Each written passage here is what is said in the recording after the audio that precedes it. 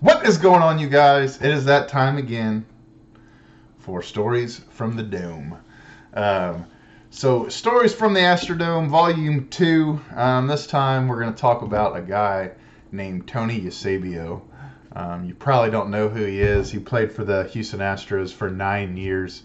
Most of that time, he was Brad Ausmus' backup catcher. Um, Big dude from Dominican Republic. Um, so he was very, very, very nice, man. And a lot of you graphers will probably attest to this, that a lot of times the backup catchers are extremely easy to get autograph wise. And Tony was no exception. Um, they called him, or excuse me, he has he's tied, three-way tie, for the most consecutive hits for an Astros, 24 games. I believe Willie Tavares and Jeff Kent, I believe, are the other two that have 24 game hit streak as an Astro.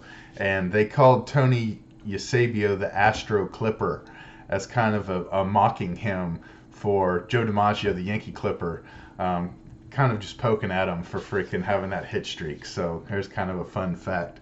Anyways, it was the third game before the Astrodome was closed, 1999. So it would have been early September, like the first, second, or third. I'm wanting to say that we were playing the LA Dodgers. Once again, the Astros were in the National League at that time.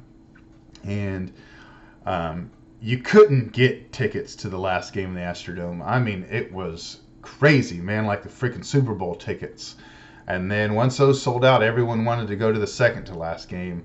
And by the time I got hot to it, and me being in high school and not really having an income, I was able to get games to the third game, or basically the first game of the series, which was on a Friday night.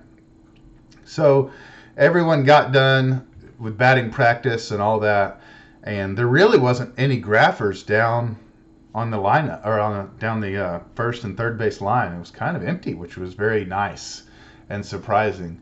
And I don't know if I said in the last video, but the Astro dugouts in the Astrodome back then were very, very short.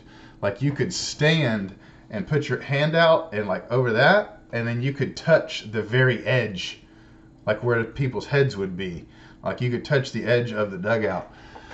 And so, like, without leaning down, you could kind of see majority of the dugout. And I seen Tony Eusebio there, and I was like, I think I was 17 at the time. I was like, Mr. Eusebio, do you happen to have any batting gloves that I could have?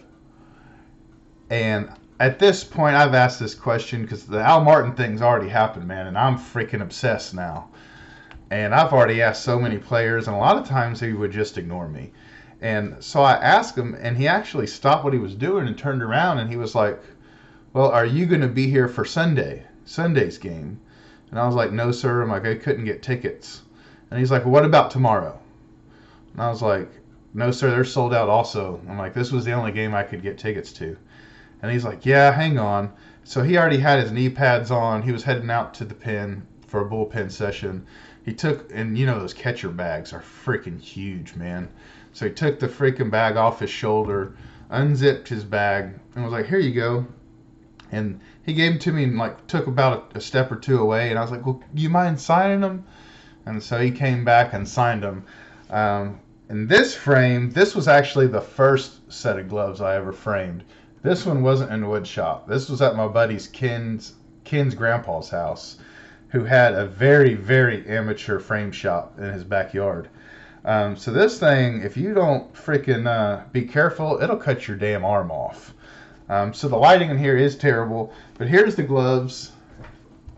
Once again, kind of framed, kind of like the Al Martin, with two of my favorite Tony Eusebio cards. Some Franklin gloves here. It says, you can't really see here, but it says Gene, Gene right here, which I don't know what that's about. I don't know if maybe his wife's name's Gina or something. I'm not sure. But I got that card signed in person. But like Al Martin, after I got these gloves, dude, I became just a ridiculous Tony Eusebio fan. I would say if you were to take stats and numbers and accolades and all that stuff away from players and just go off the feel-good test, my two favorite Astro players of all time are Bill Spires and Tony Eusebio. And you're probably like, who the frick is Bill Spires? So that's that. So really, really cool. I'll show y'all this frame job here. So these little, I don't know what these are called, these little diamond things or metal. Dude, these things are sharp as heck, dude. I mean, ridiculously sharp. And this one right here, I've never been able to get it to lay down. And this booger just about cuts my arm off every time I hold this thing. But you see, it's amateur, super amateur. It's like bulging out of the back. This won't lay down, but so I've had this, man, for a very, very long time. I don't know if I framed it in 1999. I know it had to have been no later than 2000. So I've had this thing for over 20 years, and it's really, truly one of my prized possessions when it comes to my sports memorabilia collection. This is something that I could truly say that I would never just get rid of if we were down and out.